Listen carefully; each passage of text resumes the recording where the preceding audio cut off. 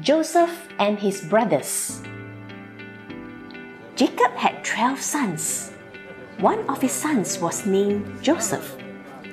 Jacob loved all of his sons, but he treated Joseph as his favorite son. He made him a beautiful coat of many colors and gave it to him. Wow! Joseph loved his new coat and must have been very proud of it. But Joseph's brothers were jealous of him, and they did not like him because of this. They did not treat Joseph kindly or say kind words to him.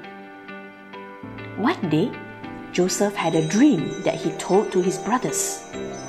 The dream made his brothers even more angry with him. He dreamed that he and his brothers were all bundles of wheat, and that all of his brothers bowed down to him. Joseph had another dream. He dreamed that the sun and the moon and 11 stars bowed down to him. He told this dream to his brothers and to his father. His father asked, "Will I and your mother and your brothers actually bow down to you?" One day, Joseph's father asked him to go out to the fields where his brothers were watching the sheep and check on them. When his brothers saw him coming, they started teasing him and calling him a dreamer. They made a plan to hurt him and throw him into an empty pit. So when Joseph got to them, they took his beautiful coat off of him and threw him into a pit. Then they sat down to eat some food. While they were eating, they saw a big group of people and camels, called a caravan, coming by. They were on their way to Egypt. The brothers had an idea. They decided to sell Joseph as a slave instead of hurting him.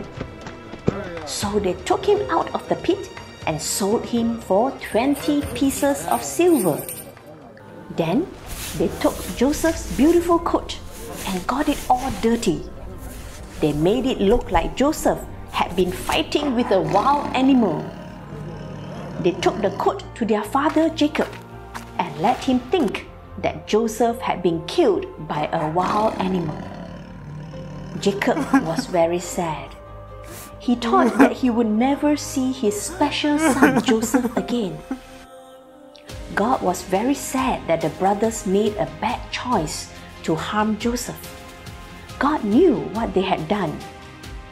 And God knew where Joseph was, because God was with Joseph wherever he went.